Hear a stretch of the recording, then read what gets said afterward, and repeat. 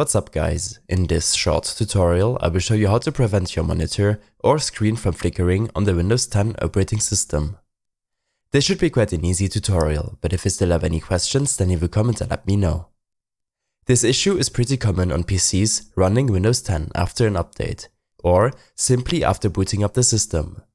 In order to fix this, you will have to troubleshoot a few components. First of all, make sure that your screen or cables connected to your PC are not broken. You can simply connect another device to your screen to see if it's still flickering.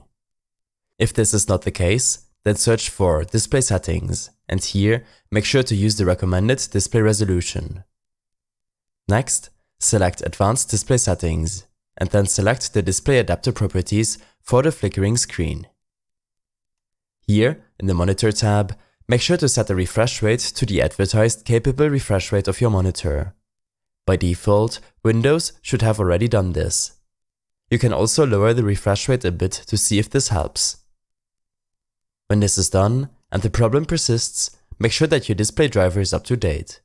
Search for Device Manager and open it up. Here, expand the display adapters and right-click the one you are using. If you're using multiple, then simply repeat the process for each. Select Update Driver and then search automatically for updated driver software. This should take a moment to check if the latest driver is installed. I also recommend you to update your operating system by searching for Update and then check for updates. The last fix could be that the flickering has started after installing a third-party application.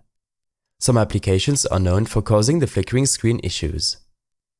To uninstall an app, search for Uninstall and open up the Apps and Feature System settings.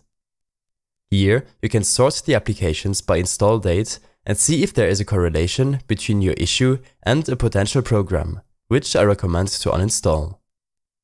If the flickering is starting on system boot and you're sure that your monitor is working fine, then open up your Task Manager.